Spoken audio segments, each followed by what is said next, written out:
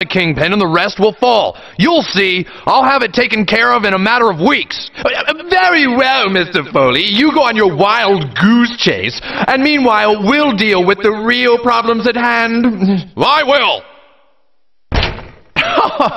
Anyway, the half-chicken, half-squirrel would most likely be about 3 to 4.5 feet tall. His large beak is probably detachable and works as a flotation device.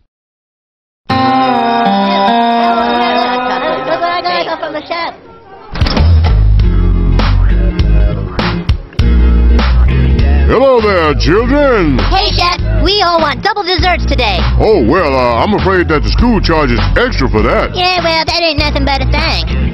Oh, my God. There's got to be at least $15 here. That's right. Keep the change, my man. Well, look at you cute little crackers. With your money and your fancy clothes and your cell phones. It's almost like you were